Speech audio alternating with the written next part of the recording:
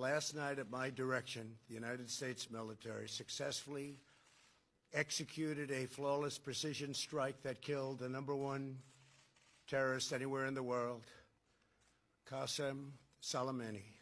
Soleimani was plotting imminent and sinister attacks on American diplomats and military personnel, but we caught him in the act and terminated him.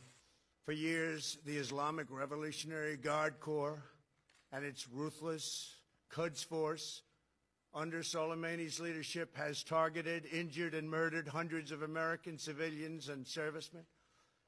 The recent attacks on U.S. targets in Iraq, including rocket strikes that killed an American and injured 4 American servicemen very badly, as well as a violent assault on our embassy in Baghdad, were carried out at the direction of Soleimani.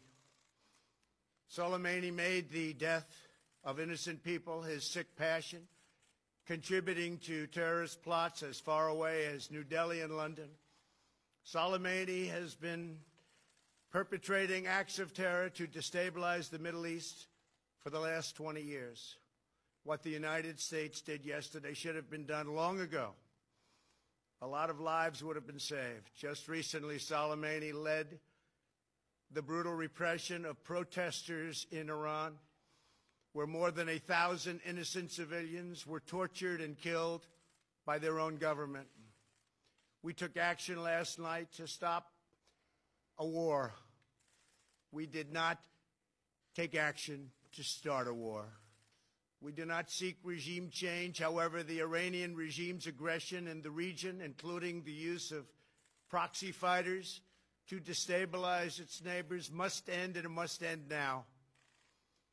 The future belongs to the people of Iran, those who seek peaceful coexistence and cooperation, not the terrorist warlords who plunder their nation to finance bloodshed abroad. If Americans anywhere are threatened, we have all of those targets already fully identified, and I am ready and prepared to take whatever action is necessary. And that in particular refers to Iran.